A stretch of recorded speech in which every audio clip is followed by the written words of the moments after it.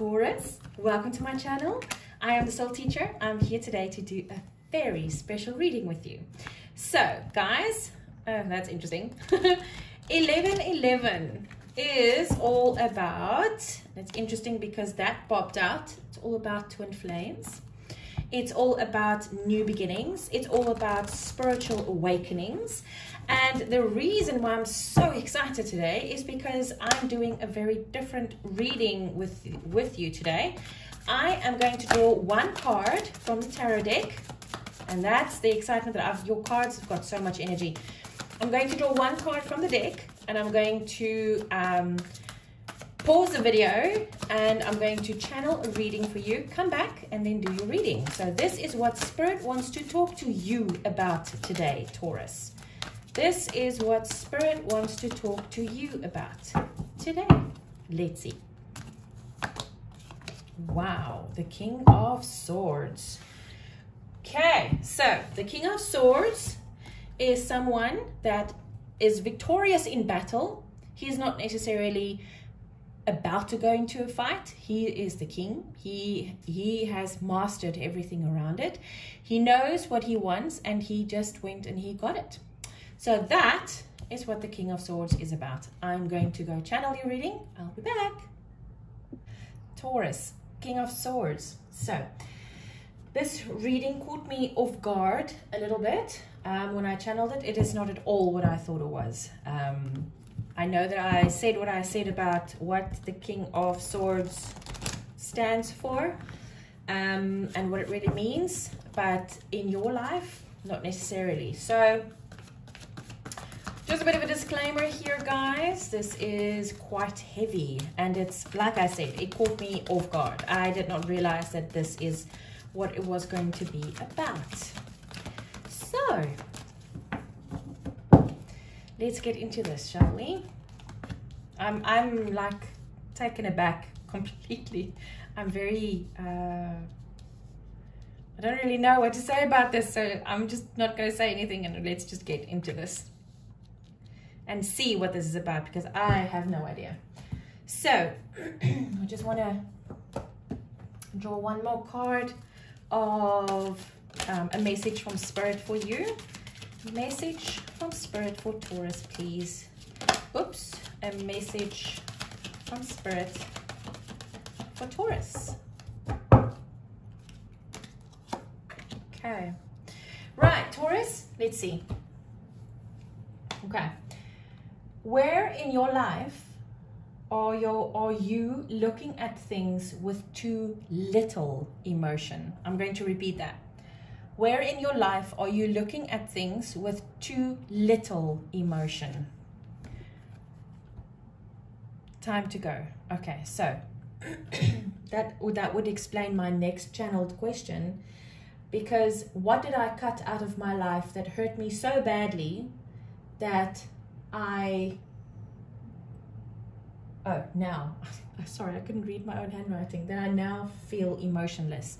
So I feel here, where in my life am I looking at things with too little emotion? You had to go. You had to leave something, someone, you had to leave. This is an ending. This is a 9. You had to go. By the way, the 1111 portal of this here is a 9. So, yeah. Anyway, so what is happening here is you had to leave a situation, a person, a career.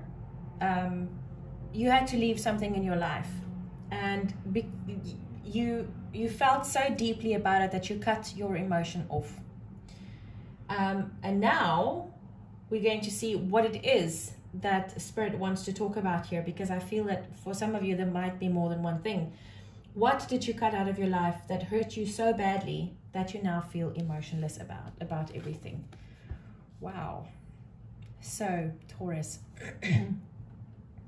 did you have the, oh, this is very heavy. Did you have the chance at having a beautiful, loving, peaceful life?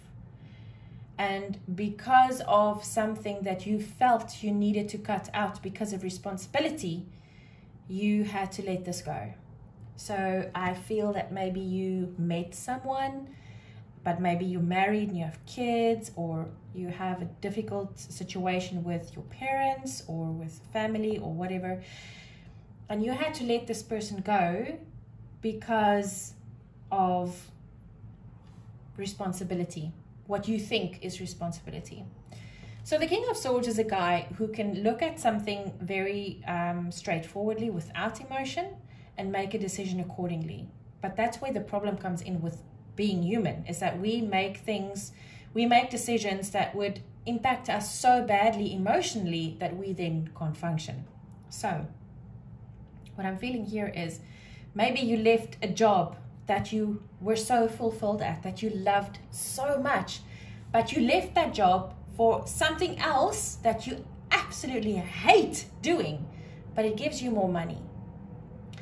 Maybe, I don't know, put this into context, however it resonates with you. It's going to be different for all of you. It's a general reading. Please feel free to reach out to me if you want a personal reading. I really feel that you guys might really need it for some reason. How do you heal your heart from this? Wow, okay, guys. You heal your heart from this when you realize that whatever it is that you're doing right now, that you think was the best decision, is not what the best decision is, because it's not meant for you. We have stepped out of the energy of doing something because it's the right thing to do. And we've stepped into doing something because it feels good, it feels right, it feels like it resonates with your soul. Whatever it is that you left behind right now, the only way that you can heal your heart from that is to realize that where you're at right now is not meant for you. You need to go. You need to get out of that. Sure. How do you uplift yourself enough to find your true soulmate? Okay, I completely forgot that I channeled that question. So this is about someone. It's not about something. How do you uplift yourself enough to find your true soulmate? Find the source within. I'm going to read you the relationship message though. Spirit just said, read this one. So I'm going to read it. I'm going to read you the relationship message. Okay. You can expect someone to favor you with positive news. This could be in the form of a letter, phone call, or email. You are the intended receiver of this message, so stay open to what you learn. Only good will come of it in the end. The signs are all there. I am going to read the oracle message as well, because I'm not quite sure what Spirit wants to say here. Spirit sends you signs when you ask for them. When you believe you will receive them, and when you allow yourself to become fluent in the language of symbols, oracles, and omens. That's the message Spirit wanted you to hear. They may come to you as a bird flying by, a logo on a truck, and a song on the radio. Expect confirmation that you're pointed in the right direction. Keep your ears open, for someone might say just the right thing that will give you the answer to your query. Today, your message is this: Spirit hears you, and the reply is favorable. Okay, so Taurus, I feel here very, very strongly that the reason why this question came channeled through is because you really do want your soulmate. So whether you have met your soulmate already but decided to not pursue something because of responsibility or a commitment or whatever, or if you haven't met your soulmate quite yet, it doesn't really matter. The fact is, Spirit has heard your plea, and Spirit says the answer is favorable. So the question here is, how do you uplift yourself enough to find your true soulmate? Follow the signs that Spirit is giving you. And honestly, that is the very first thing that came to my mind when I saw this card, is find Spirit within yourself. Find the answers from Spirit in yourself. That's the messages you should look for. Signs, symbols, oracles, readings, logos, songs, all of those things, because that will lead you. That's the method Spirit is going to use to lead you to your true soulmate. Your outcome, Taurus, Wow, everything you've ever wanted. Love, life, splendor, prosperity, wealth, health, everything. That is your outcome, Taurus, but you need to listen to Spirit. Look how closely these cards resemble each other. And look how closely these two cards resemble each other. It's interesting. Wow. This is glorious. A message from Spirit, spiritual abundance. Thank you, angel, for blessing me with infinite abundance. If you follow the signs of Spirit, Taurus, you will never be led astray. You will find the prosperity, the abundance, the beauty, the soulmate, everything you've ever wanted. Taurus, I hope this helped. Please have a wonderful 11/11 portal day, and I will see you again soon. Take care.